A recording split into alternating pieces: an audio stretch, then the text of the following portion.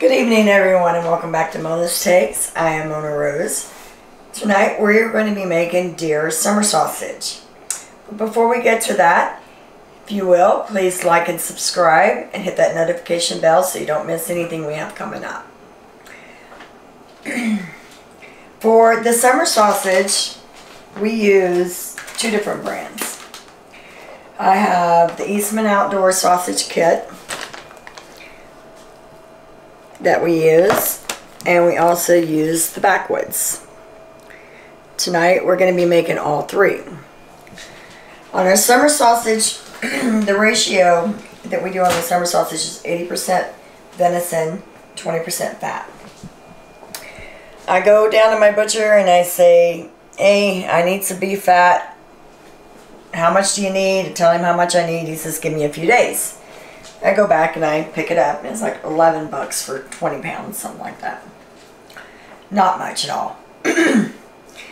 So this is, actually we've already ground this coarse, the beef fat. We're going to grind the deer meat in a coarse setting, and then we're going to mix all of it together. We're going to put all the seasonings together.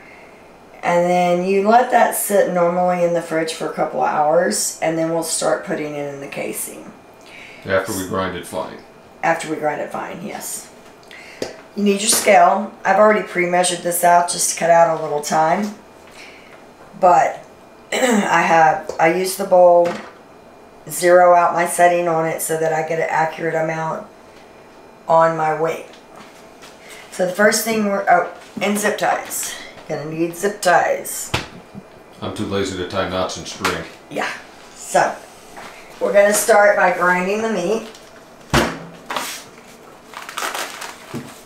And again, anytime I'm doing anything with deer meat, I take towels and I just line the table with them because I like to just lay stuff down randomly. Okay, the first thing we're gonna do is put the attachment, the freezer attachment, on to the column. This keeps your meat cold while you're working with it. I never can get it on there good. There we go. The colder the meat, the better it grinds, and also you don't want your meat getting warm while you're dealing with it.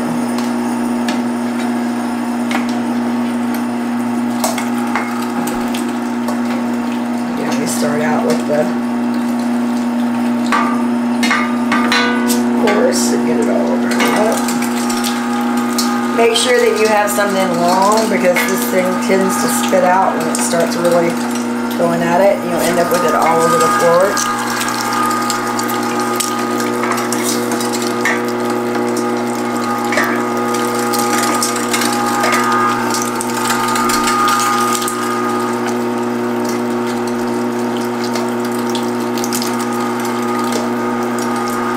As I said before, if I get a deer, I like the steaks. So we pretty much make anything that'll make a steak into a steak.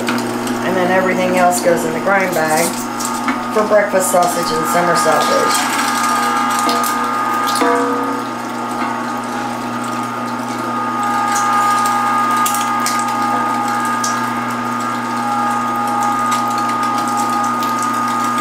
This has been a good little unit. We've had it now for about 3 years.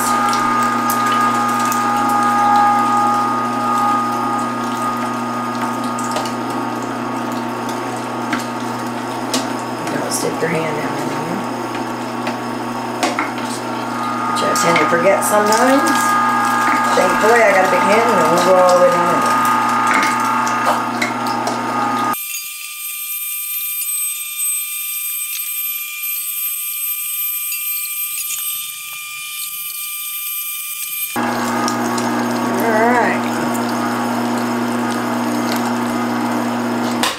That is all of that. Alright, now we have to change the blades that go in it.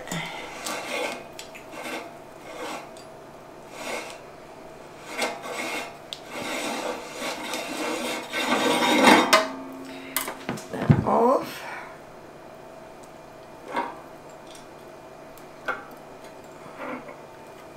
Pull the blade out. Save as much of the meat as I can. because I don't like to waste it. It's so good. Alright, we're going to put the small one on. Notch goes to the bottom. I have the notch at the bottom. Okay. No. I need to see the notch. It's right there. It's right there! Shut up. I'm going to have to get me a new assistant because this one's defective. Not working out well.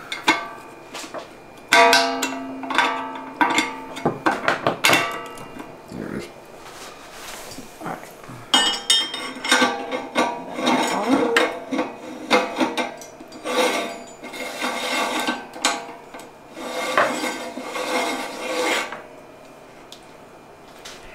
Alright. I'm going to clean up a little bit and then we're going to come back and mix it together. Alright, the next step is we're going to mix the fat in with the deer meat.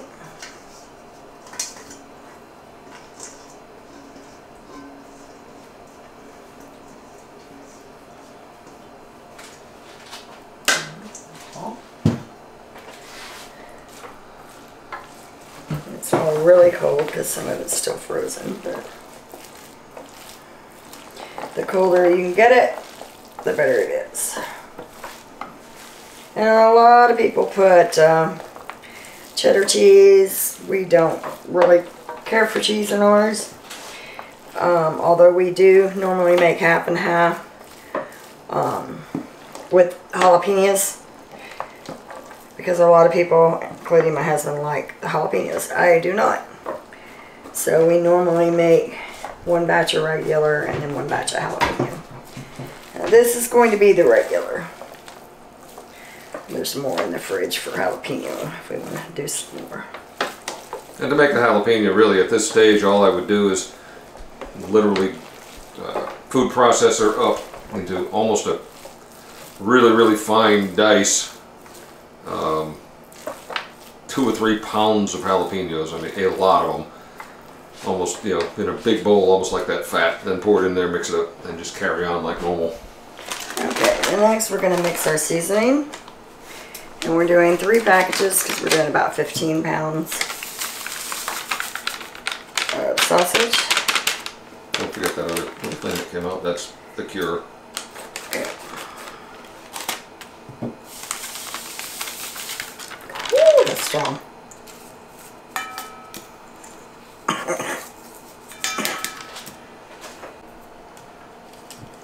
Alright, that's the cure. Which is nothing, I think, more than sodium nitrate, I think. Pink salt. But it's pink and pretty. Yep. And it keeps the meat from killing you. Oh, and then there's that.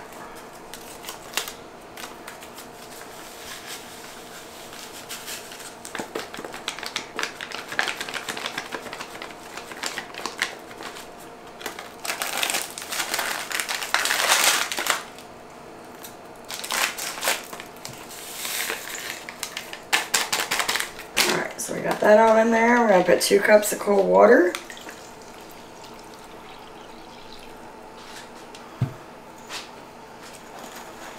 And get it good and mixed up. And what I forgot to mention a while ago was the casings. They have to soak in water, warm water, so that they get nice and soft.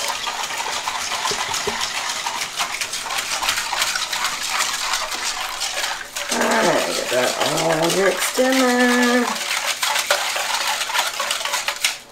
And pour it over the top. That smells good. I don't remember it smelling that good. But it does smell good. And I'm going to mix this. Alright, so I use gloves when I'm doing the mixing because the meat is really cold. Like I said, you want your meat nice and cold to do this throughout this process. So you want to keep it cold. And you just do it like you're kneading bread. Basically just like we did the breakfast sausage. which I will put a link to somewhere up here.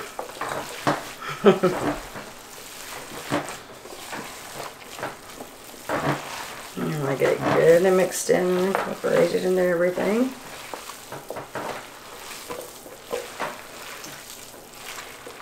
And it looked like a lot of fat when we first put it in there, but you can see that even compared to the breakfast sausage yesterday, it's really not anywhere near as much once you start really mixing it in.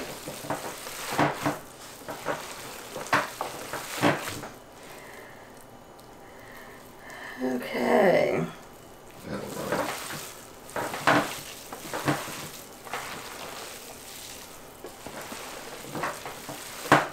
Alright, now we're going to clean up a little bit, and then we're going to put it through the grinder again. Swap some bowls around and be back in a minute. Okay, we're back. Everything's ground up coarse. The seasoning is mixed in. Now we are going to grind it fine.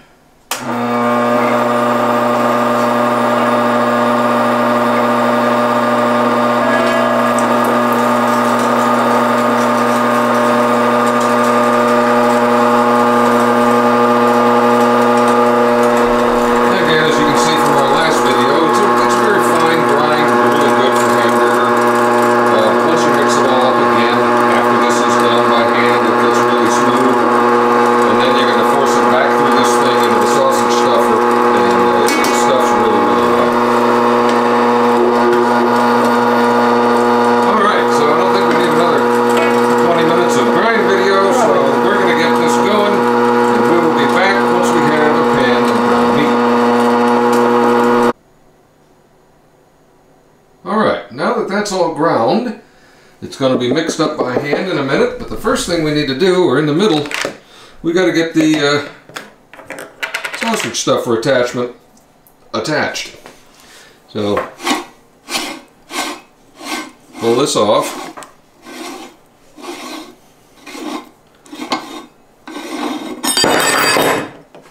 It's easier with two hands. Okay, pull the grinder plate out. Now we're going to clean this a little bit because we don't want a lot of big chunks in there. Now we're going to pull the cutter star off the grinder. That's going to go just like that because that has to turn. So then we'll put this on there just like that. I forgot we don't use these. I don't even know why they're there. Anyway, so since we're going to be doing some pretty big casings, I'm using the largest funnel. Get this baby cranked in.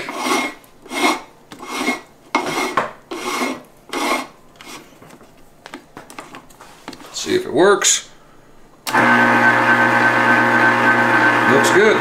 So once we get the meat mixed up, we will begin stuffing. Alright, we're back. We've got it all ground very fine. We're going to give it one more good mixing. Make sure that everything is incorporated. Like I said before, it's just like kneading bread.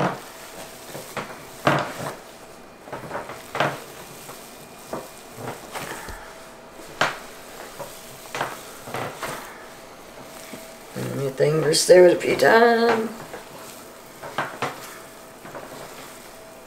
It's all mixed up.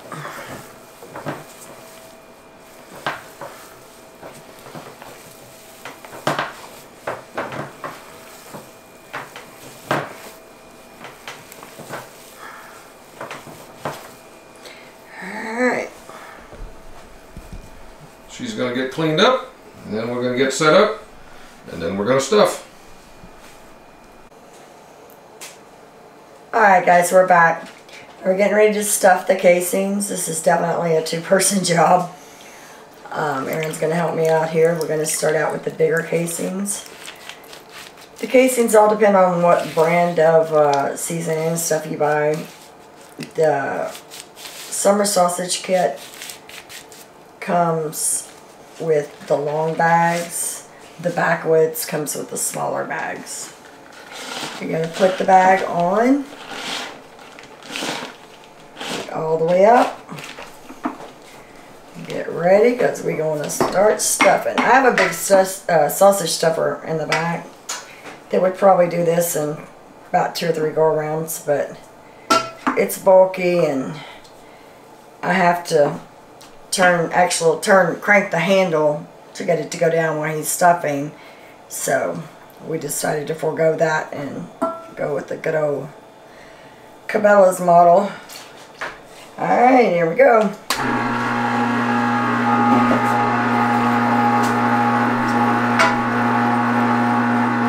You want to maintain a bit of tension on this. Once it starts moving, it's going to move pretty quick.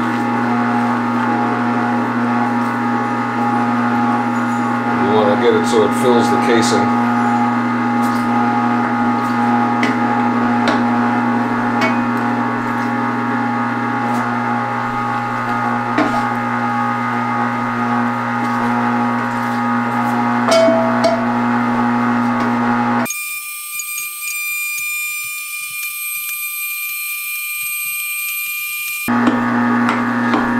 Try to maintain a pretty good ring around the tube with my fingers so that the sausage meat doesn't sneak backwards out of the case. It will blow out the back if you don't. Yep. Ask us how we know. Many, many attempts. The only thing with using this instead of the big sausage stuffer is the tray won't hold enough to do a whole bag. So you have to keep reloading it.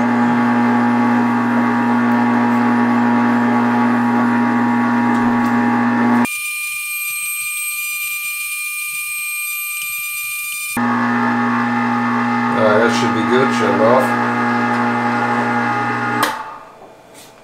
Alright. And you can stuff them too much. If you run out of room up top to put the tie wrap on, you can stuff them too much. I like twisting that up really good to get it good and tight. Tie wrap around it? Oh man, you're using big tie wraps. What do you think this, what kind of place do you think this is? We're broke. It's not like you don't have an affinity of them.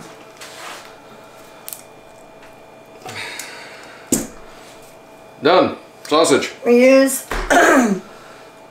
the white tabs when we're doing just regular sausage, and we use the green zip ties when we're doing jalapeno. That way, even though it's on the bag, we know. Yep. If it's taken out of the bag and put in the fridge, we know which type it is. Yep, and that's the process for any casing. We have some smaller ones that are clear. I like these personally, but what's really rather interesting is, we'll show you at the end, these and the red ones end up looking exactly the same after this is done and smoked. Once it's cured and smoked, they all look red. It's really impressive. So we're not going to do the rest of this on camera because it's going to be another 30 minutes of this. So once we get them all stuffed, we'll be back. We'll show you what we got. Alrighty.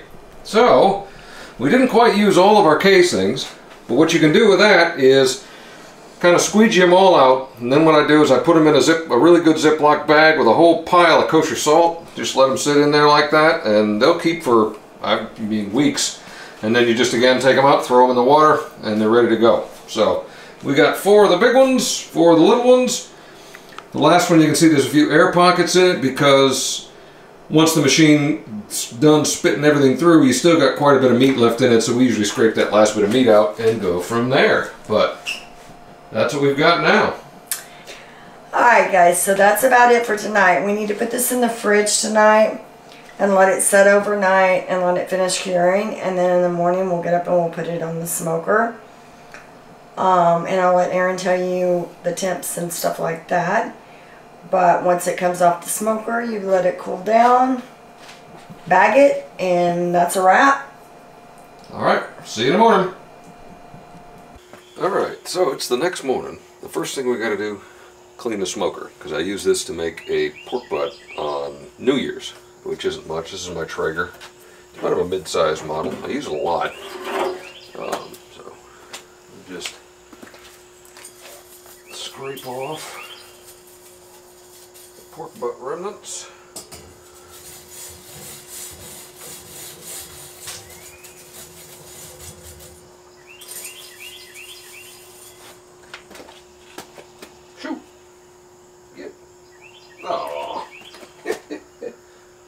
No smoked frogs.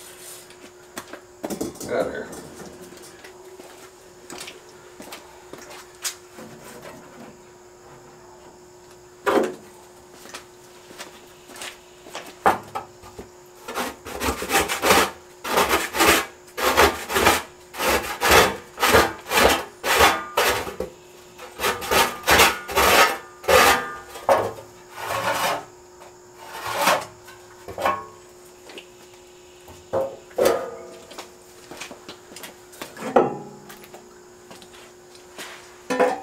One of the more important aspects of this is getting in there with a little vacuum cleaner and digging out some of the ashes that have built up in the cup.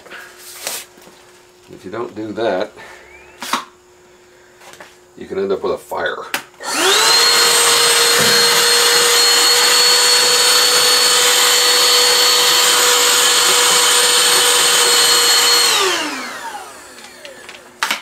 Go. Now let's put it all back together, plug it in, we're ready to smoke. Alright, typically for this, since get some smoking, I'm going to shoot for an internal temperature for the sausage of about 160. I don't like a lot of smoke, so I only set this at about 180 as far as my temperature. If you want a little less smoke, you can put it at 225. I wouldn't go much higher than that though. So we're going to get this thing going, make sure it's starting to smoke, and then we're going to let the temperature come up, then we're going to go inside and get the sausage from yesterday.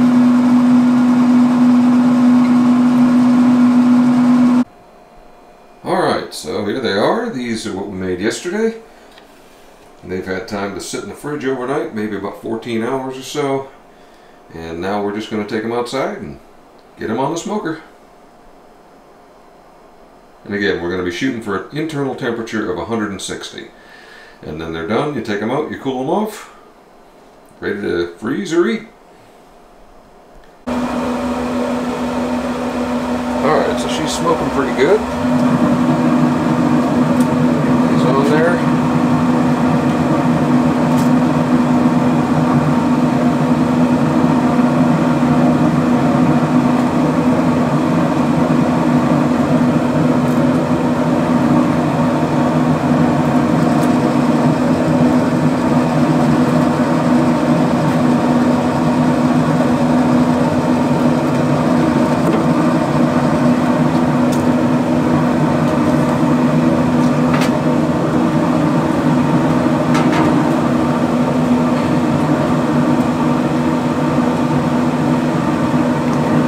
Small one and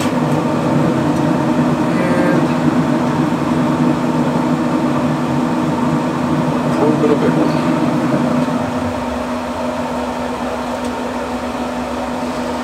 That's pretty much it. So now we're just going to let it go for as long as it takes to get to my 160 internal temperature. We'll be in good shape. I'm using some applewood type pellets for this one. It's just what I had in there left over from the pork butt, but it'll be fine. You can use pretty much whatever kind of smoke you like. So, see you all in a few hours. Alright, well it's about 4.5 hours, almost 5 hours later. We're up to about 160. And everything is looking good. So, now it's time to take these out.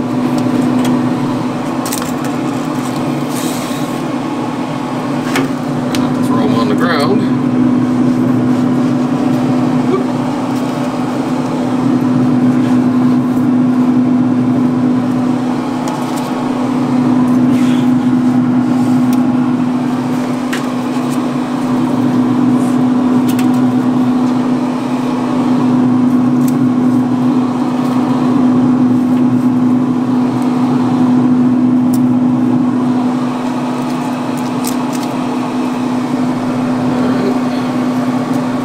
Try to leave the thermocouples inside until they cool so they don't just bleed all the juice out. this finished cooling down. And now we got to let them cool off. And then they are ready to be eaten or frozen or whatever you want to do with them. So that's about it. That's how we make our venison summer sausage. And if you are looking for any of the stuff that we use to make all of this, or the breakfast sausage the other day, I'll put a link to our Amazon affiliate below in the description. And so as we go on, we'll have some more of this. Hope you all appreciated the video. If you do, please give us a thumbs up. And Mona's going to be putting together some more stuff for her reality shows. We've got a few more of these coming, so please subscribe if you haven't, and click the little old bell there so you can get notified whenever we do put some new content out. Appreciate y'all for hanging out with us. Hope you're all having a good day. Take care.